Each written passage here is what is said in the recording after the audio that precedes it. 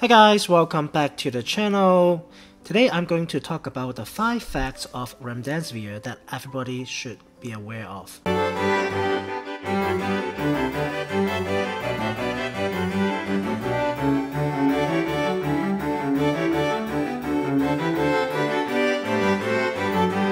If you are new to the channel, I'm Dr. Han. I'm so happy you are visiting my channel. Now in this channel, you'll find science review content, updates on the latest global health topic. I also like to share tips and tricks for students' academic and personal development. If these are your interest topic, please consider subscribing to the channel. If you have already subscribed, thank you very much for coming back. So on October 22nd, the US FDA officially approved using the Remdesivir as the drug to treat COVID for adult and children over the 12 years old that require hospitalization. Now, this is the first official drug that is approved for the treatment of COVID. However, there are a number of facts that are debated by the experts in the field. Now, in today's video, we are going to look at 5 facts that I think everybody should know. So, the antiviral drug Remdesivir was approved by the US FDA on October 22nd for treating COVID. Now, there are a number of things that I think the public should know, and in this video, we'll look at those different facts, okay? First of all, a disclaimer, like always, this video is my summary and interpretations of publicly available scientific information. This video does not serve as any advice on the treatment, diagnosis, and preventions of any diseases, and I have no affiliations with any company that I mentioned in the videos.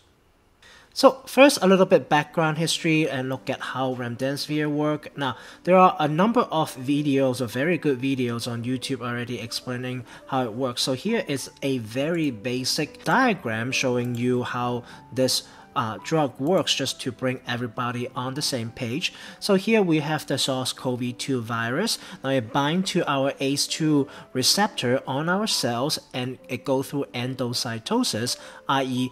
being engulfed into our cells.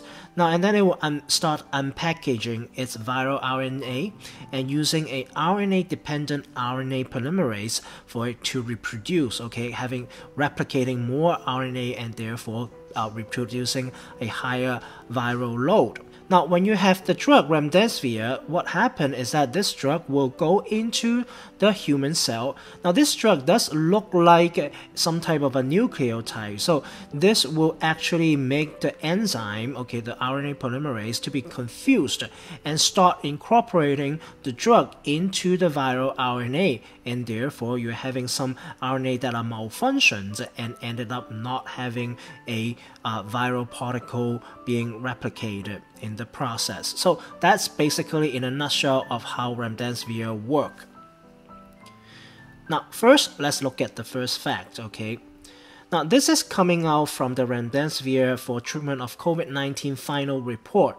This study was published on October 8th. Now in this study, there were 1,062 adult participants in a double-blind placebo-controlled trial, now which is a gold standard type of a study designs. Now in a nutshell, this study concluded that this drug was successfully shortened the recovery time from 15 days to 10 days, comparing placebo group and the treatment group. At the same time, it also reduced the number of deaths by day 15 on those treatment, now going from 61, okay, in the placebo group to 35 in the Remdesivir group. So that is the fact of this drug. Now look at the fact 2, okay, now about this limitations of this final report. Now we have to look at the participating countries in this study. Now, most of the sites, okay, look at those: United States, Denmark, UK, Greece, Germany, Korea, Mexico, Spain, Japan, and Singapore. And in many of those countries, the quality of healthcare is very high.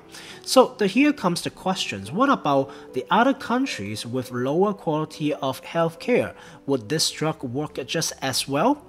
That is something we don't know.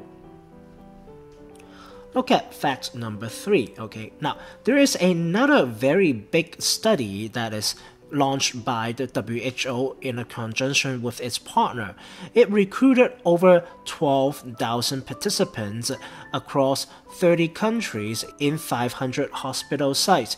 Now, over 50% of the participants were from Canada and Europe, and the interim reported on October 15 saying that all 4 treatments evaluated, including remdesivir, hydroxychloroquine, and 2 other antiviral drugs and interferon, have little or no effect on the overall mortality, initiation of ventilations, and duration of hospital stays in hospitalized patients. Now, this report clearly provided some different answer than the other COVID-19 report that was conducted in other more developed countries. So here is something I believe everyone should know.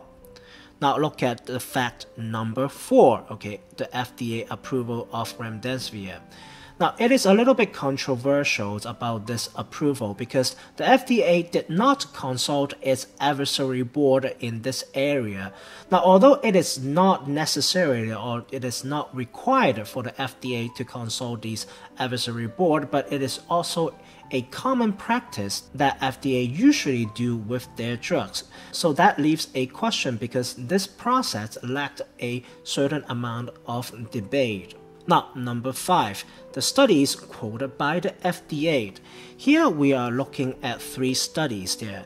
The FDA quoted 3 studies in their approval press release. One of the study is the randomized double-blind placebo-controlled trial that I first reported in fact number 1. Now, the second reported study was actually a randomized open label. So basically everyone knows what drug is being administered, looking at how this drug, its effectiveness for 5 days, 10 days with standard care. So there are a total of 584 participants in this study. Notice that this study was sponsored by the Gilead Sciences, which is the maker or manufacturer of remdesivir. Similarly, the FDA also quoted a separate study, although it is still randomized, but it is open label. That means everyone knows what drug is giving and receiving. The total participant is only 397, and it is also sponsored by the manufacturer. Now, the take-home message is that although remdesivir is now an FDA-approved treatment for COVID-19 in the US for adult and pediatric patients 12 years of age and older that met a certain weight requirement and at the same time needing hospitalizations. However, the trials data are debatable. Okay, there are some trials showing promising results, but on a grand scheme, the trials that was led by WHO yielded something different. Now, more than half of the participants were in countries that have higher quality of health care, so that left out some unknown when we are looking at countries that without certain type of good health care system. Now, finally, remdesivir offered some benefit. However, because of some of the data are debatable, some of the results may not be as a guarantee. Now, this topic is quite controversial, and I've looked up quite a few sources to look at the overall pictures. Here are the sources that I went for to prepare for today's talk. Now, you are welcome to go through those individual links and look at those in greater detail.